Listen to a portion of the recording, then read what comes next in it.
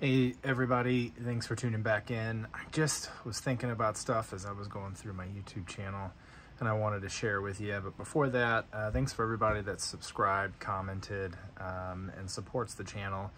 Also, thanks for taking the time out to come watch the video.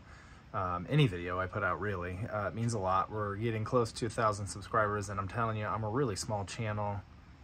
It's really hard to make YouTube videos, especially when you're not getting the viewership, you feel like a failure, and one thing going through this process, YouTube, whatever it is, really, photography, fishing, golf, hunting, I think most people don't persevere past that point of failure.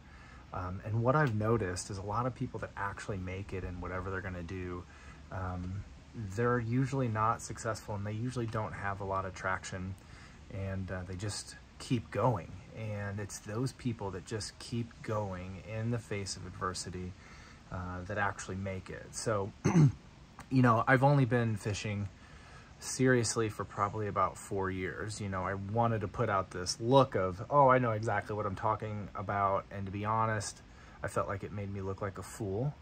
Even people that have been fishing for a long time, I think, or doing anything, golf, there's always somebody better than you. But the state of fishing for me, really, there's all this animosity about co-anglers. It's deer season and I got deer in the backyard, but I don't shoot those. Anyway, all the animosity that's going on in fishing, it really doesn't affect me much.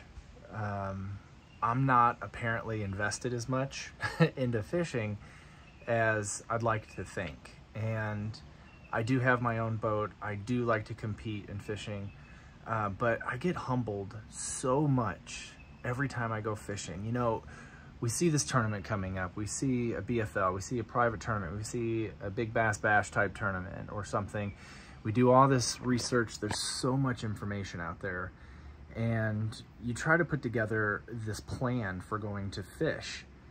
And every time I do that, it always comes back to the most simple techniques and just having time on the water. And you know what? I enjoy fishing so much that I don't really care how bad I do. Of course, I get discouraged. Of course, I wish I did better. But I think when you truly love something so much, that's the ticket that's going to allow you to make it in whatever you're trying to do, whether it's, social media, or it is being a competitive angler at the top level, whatever the case may be. I've come to realize, failing so much, that if you love it, you're going to be willing to go through all the negative stuff, all the hard stuff, all the expensive stuff within reason, and you're going to overcome it because you love the thing. If it's not something you're diehard passionate about, I don't know how anybody can persevere through all the negative, unless you've just been gifted something already made, like you're going to go through that. So again, I just wanted to come on here and tell you that for me, fishing, I get whooped so much. I got whooped this past weekend. I thought I figured them out. I had brought on a boater that, as a teammate, that I fished with and did well with and get along with very well. And he showed me a few things. These are people like him. He's been fishing on rivers and lakes their whole lives. I don't have that. I've gone for a summer to go bass fishing. So anyway, without rambling on, guys, thanks for watching. Thanks for tuning in. Please like and subscribe. It really, really helps me get traction on YouTube. The algorithms is a whole different game. And I'm going to try to put out more videos. Just this down-to-earth, real video stuff. So have a good week.